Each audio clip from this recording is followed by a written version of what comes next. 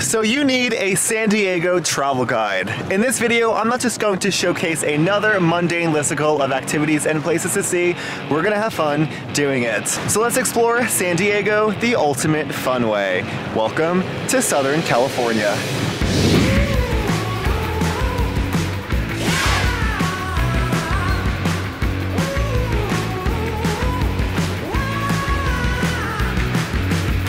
So to start off this video, it probably makes sense to do it at the southernmost part of San Diego and California and the West Coast. Here we have the United States, and there we have Mexico. You can see all the way to Tijuana. And I am here at the Imperial Beach Pier for sunset, one of the most beautiful spots for it in San Diego. Also in this video, I will be flagging some great sunset spots, so keep your eyes peeled. North of us, you can see the San Diego skyline, of course, and then Point Loma over here, which we're gonna visit all in this video. But first, let's do sunset at Imperial Beach Pier. Also, be sure to check out my virtual guide linked in the description that complements this video, where you can have easy access on your phone throughout your trip. After an amazing sunset at Imperial Beach right near the US-Mexico border that starts California, it begs the question, what started California? So here at Old Town San Diego State Park, we're here at the birthplace of California.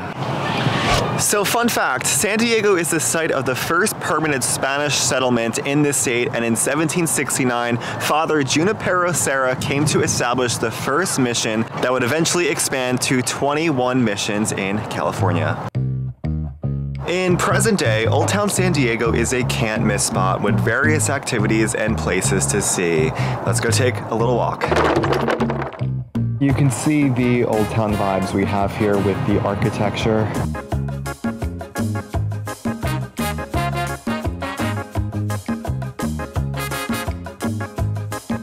There are also tours you can take here in Old Town to really get immersed in the history. Okay, right outside the Whaley House, the oldest brick structure in Southern California and maybe the most haunted place in the United States. Today, the Whaley House offers tours so you can get immersed in the entire experience behind the history of this place and the supposed hauntings, including Yankee Jim Robinson, who is the first one to die in this house and is said to still linger the grounds along with his family members. Creepy. Most haunted place in America. I think it's time we have an American Horror Story series on this house. Now that we explored the beginning of San Diego, both geographically and literally, let's go to the most happening part of town, downtown. Downtown San Diego is the city's cultural hub with the historic Gaslamp Quarter. Gaslamp Quarter is a 16-block Victorian neighborhood with a great dining and bar scene. The name comes from the gas lamps that can still be seen along the streets. And I am here at Horton Plaza Park, which is the main square of Gaslamp. So let's do another little walking tour. Just a block away from Horton Plaza, we have Balboa Theater. Built in 1924, this is a historic theater that is now a performing arts venue. Gaslamp is packed with restaurants, bars, and rooftop lounges. On every corner, you'll be sure to find something you like. Fifth Avenue is the main street here with many historical buildings such as the Yuma building. It has quirky architecture that makes for a great photo op and today hosts cultural events. Learn more about the district's history at the Gaslamp Museum David Horton House.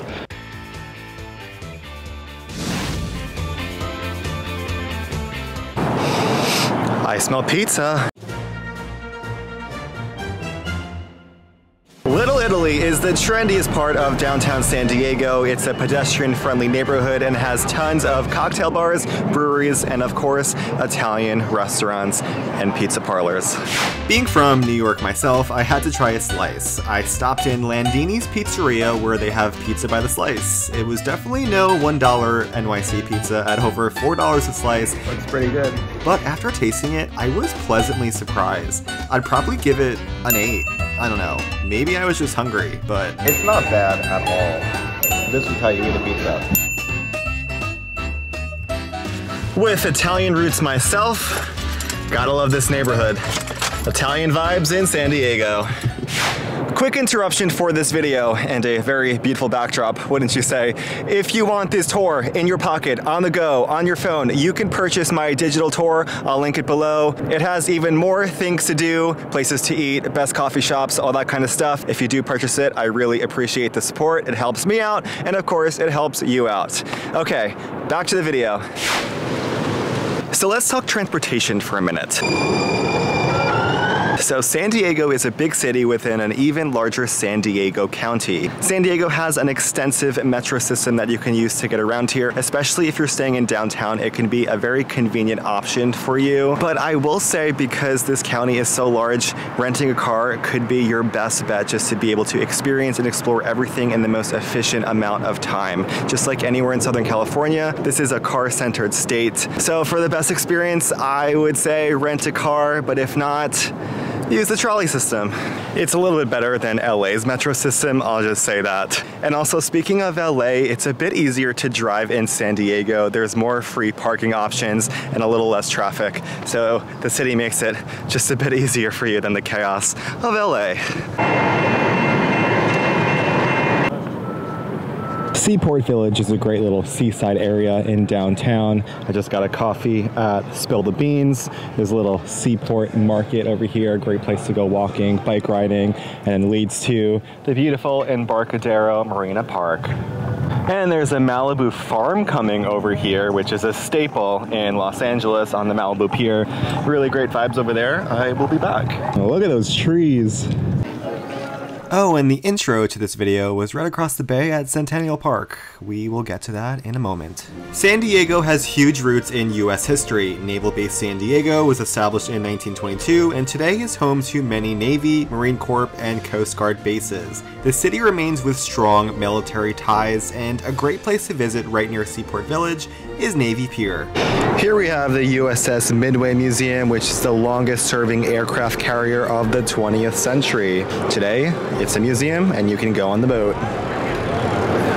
You also can't miss the Maritime Museum, which is home to one of the largest collections of historic sea vessels in the United States, right here in the San Diego Bay. And the centerpiece of the museum's collection is the Star of India, which is an 1863 iron bark. And right next to Navy Pier is Broadway Pier. So speaking of transportation just a little bit ago, if you don't have a car, don't fret, because if you want to experience San Diego's island paradise, Coronado Island, you can take the ferry right from this pier over there. Let's go start the island adventure right across the bay at Centennial Park. Did you know that San Diego is home to a resort city? Across from downtown and north of the Imperial Beach Pier, this total island paradise is known for the famous Coronado Bay Bridge, Hotel del Coronado, and some of the best beaches in San Diego. Welcome to Coronado Island. So I am starting my journey here at Centennial Park in Coronado, a beautiful waterfront park with skyline views of SD. I'm gonna make a journey to explore the Coronado coast and then make my way back over here to Centennial for sunset and see all the buildings light up here for golden hour. It's gonna be a nice day. Let's do it just after my coffee. Okay, let's go. Now, I did a whole video dedicated to Coronado Island, showing even more spots than I'm going to show in this video, so be sure to check it out in the link in the description below. But for now, let's go to Coronado Beach.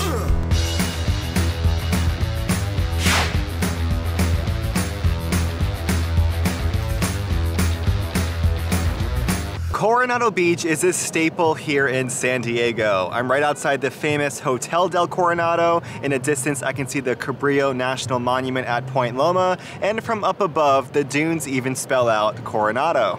Right over here is the famous Hotel del Coronado. It is definitely the most recognizable part of this island, and it's one of the last remaining wooden Victorian beach resorts in the world still standing. It's also the second largest structure of its kind in the United States, and if you want to stay in a hotel that has some history and prestige, stay in Coronado. It was built in 1888, and it is said to be haunted. The ghost of Kate Morgan is said to haunt room 3327. She was a guest back in the day who never left. Guests have experienced lights flickering on and off, a TV switching itself on, doors that abruptly close, and more.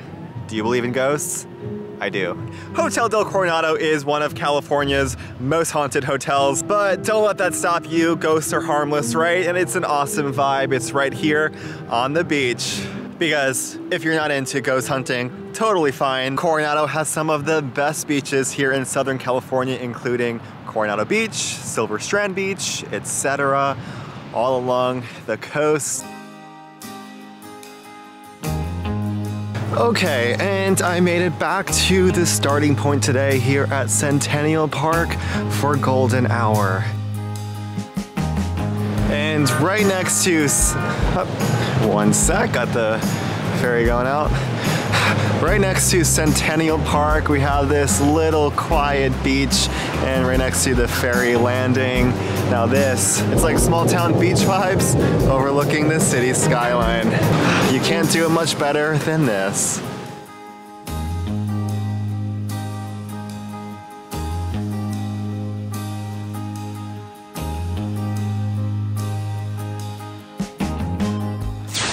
Okay, let's take a break from island life away from the beaches to explore San Diego's largest and most recognized park, Balboa Park. Just a few blocks from downtown, this 1,200-acre greenery is home to a big arts and cultural scene with the San Diego Zoo, San Diego Museum of Art, Japanese Friendship Garden, and even a little hidden gem called Palm Canyon Trail. And while parking is free, it is pretty difficult to find a spot. San Diego Museum of Art, very popular activity here. If you love art, you gotta stop in. I don't know though, if I'm in San Diego, I'd probably prefer to be outside, but to each their own. That being said, there are plenty of museums to check out here in Balboa Park. Some of them charge, some of them are free. But if you prefer to walk outside or even after the museum, you can't miss Palm Canyon. Let me show you why.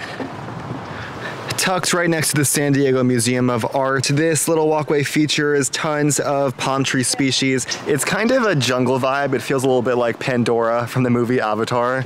Okay, ooh, just tripped there, but okay, maybe that's a stretch, but regardless, it's a really nice short spot to come to and spend a couple minutes at. Also, if you're enjoying this video, hit that like button. I really appreciate it. Spanish Village Art Center. This place is bursting with character and culture. This is a cultural experience in the middle of the park. Grab a cup of coffee at Daniel's Coffee on site. Ooh, that coffee smells good. And browse and purchase the artwork, pottery, and goods of Spanish culture. Sometimes you'll even encounter a squirrel.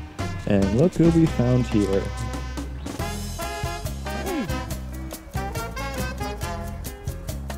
Take a little walk around the Japanese Friendship Garden, which represents the bond of friendship between San Diego and its sister city, Yokohama. And again, there's a lot of museums in Balboa Park, so if you want to museum hop, buy a day pass or multi-pass for the biggest bang for your buck. So far, we've explored Old Town, downtown, an island resort city, and a park. But I think it's time we get back to the beaches. Every beach in San Diego is unique in its own way. One of them is even nationally famous as the original dog beach and one of the first official leash-free beaches in the United States. Now, you may not be bringing your dog on the trip, but it's a great place for some dog watching. Right next to Ocean Beach Pier, which is a great place to take a walk or for sunset, and right across the channel is Mission Beach. And Mission Beach is just one of those SoCal beaches you don't want to miss. I'm here at the Mission Bay Jetty right across from Ocean Beach where I just was, and it's the perfect place to start a journey along the coast. I got my iced coffee, it's a beautiful day, the sun is shining, so let's hit the bike path.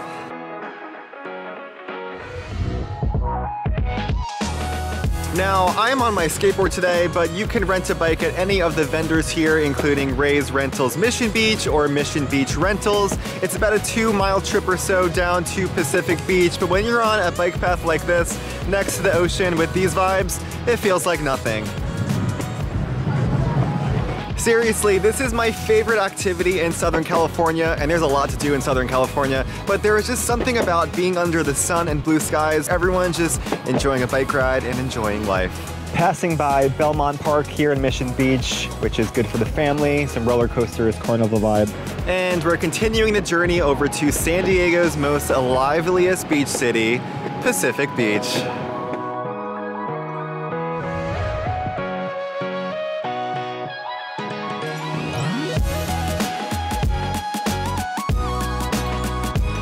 Plenty of things to do here at Pacific Beach. You can go to an oceanfront bar or restaurant, walk around the beach or these palm tree lined pathways.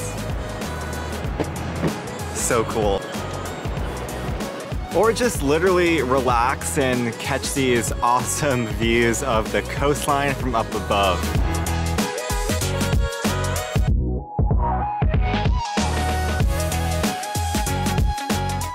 Could this be the only pier that people actually live on or vacation on? Seriously, there's just houses here on a wooden pier. Now that's pretty cool. And you get absolutely stunning views of the San Diego coast.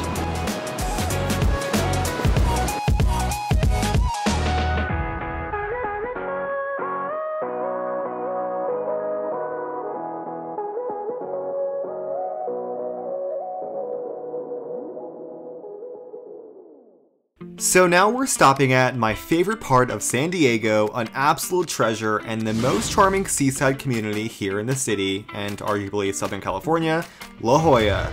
Just north of Pacific Beach, La Jolla is known for its rugged coastline, barking sea lions, tide pools, sea caves, and Torrey Pines State Natural Reserve. Now, I did a whole separate video on La Jolla, so I'm not on location for this one, but be sure to check that video out because just walking along the coast of La Jolla is enough to put you in a good mood today. Use to start around Neptune Park at Winton Sea Beach and walk north to La Jolla Cove.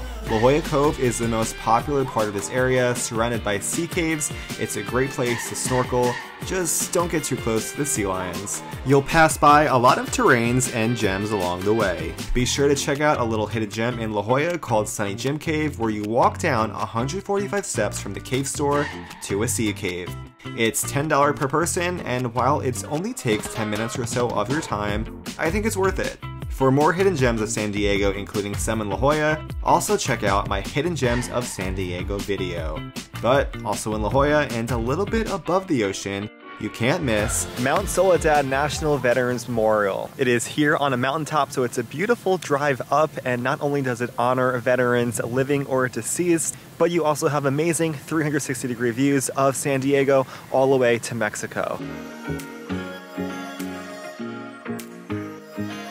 We have the United States, and then you have Mexico. Where else do you get a view like that?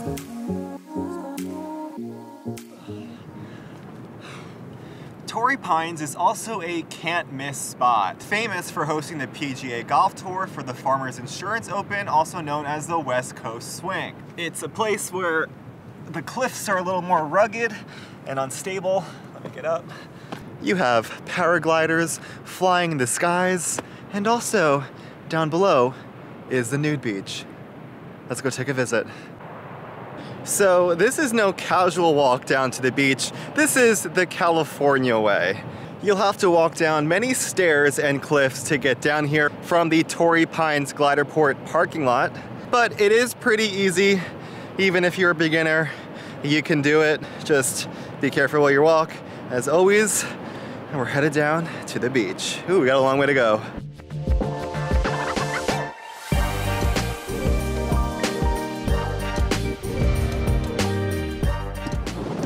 So here we are at Black's Beach. You can tell because the sand is black. There is actually like no one here today for probably a few reasons. One, it is not a weekend. Two, it's a bit chilly. And three, the beach is kind of a mess from the storms that happened in January. So usually on a weekend, this place is packed with naked people. But don't get the wrong idea of that. It's actually not really like a creepy kind of pervy scenario. It's really just a lot of local San Diegans who like to come to this beach, take their clothes off, Just feel free, feel the energy. Definitely a spot that is worth checking out if you feel comfortable being in a nudist scenario. You're not expected to get nude yourself. Don't be a creeper. This is definitely a hot spot here in San Diego. Very well known for what it is. If the trail down to Black's Beach wasn't enough for you, let's go hiking. And we're headed to San Diego's most popular hiking spot maybe, and for good reason, Cowles Mountain. We're here hiking Cowles Hike here in San Diego. Very popular, lots of people here. Rohan. I'm back! I'm back. Up to the top, 3 miles out and back.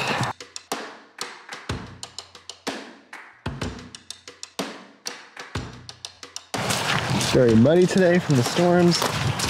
Thumbnail. I'm dying. It's tough.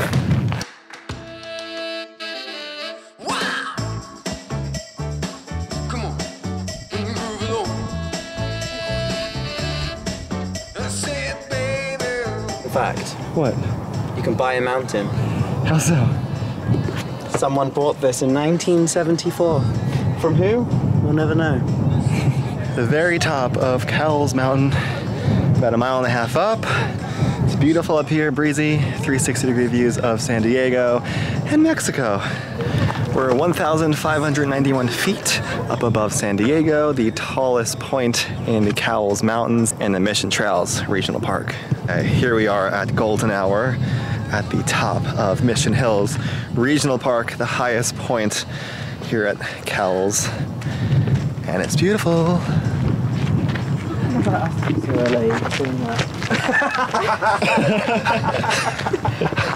And making our way down during golden hour. Oh, honey, come along. So we've seen a lot of good views so far in this video of San Diego, including Cowles Mountain and Mount Soledad. But where I am right now, I think just might be the best. It's called the Cabrillo National Monument, which honors explorer Juan Rodriguez Cabrillo after he first stepped ashore in 1542. So the Cabrillo Monument is on Point Loma, which is a rugged peninsula that I pointed out when I was at the Imperial Beach Pier. It's $20 per vehicle to get in here, but it's so worth it because you get a 7-day pass, so you can come and go whenever you please for the entire week. And again, it has some of the best ocean views you can get here in San Diego. And let's head over to the Bayside Trailhead. From here you can see downtown San Diego, the Coronado Bridge, Coronado Island, the Silver Strand, which leads all the way to Imperial Beach, and then Mexico. This is also probably the easiest hiking trail you're gonna find in San Diego with these views because it's pretty much just a paved street, so anyone can do it.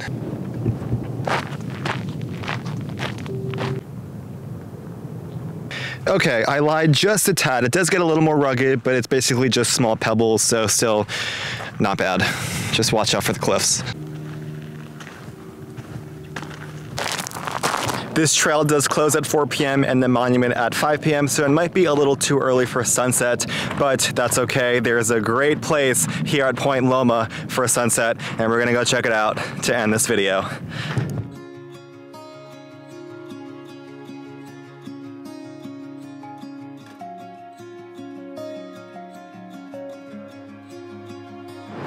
And there's no better place to end this video and your trip than at Sunset Cliffs, the ultimate best place for sunset, and just north of the Cabrillo National Monument. So there we have it, San Diego, California. In this video, I discussed many of the hotspots here and can't miss spots. I hope this guide provides you with an amazing trip and that you had as much fun watching it as I did making it. I myself am obsessed with this city and I can't wait for you to be as well. Be sure to check out some of my more in-depth adventure guides for La Jolla, Coronado, and Hidden Gems of San Diego. I'll link them below. If you're headed to Los Angeles as well, definitely check out my ultimate Los Angeles travel guide, and for Orange County, Newport Beach, Laguna Beach, and San Clemente. If this video provided some value to you, hit that like button and subscribe to stay in touch. I make lifestyle videos here in California, travel guides, and even motivational short films. So I'll see you next time. Good night from sunny San Diego, and enjoy the sunset at Sunset Cliffs.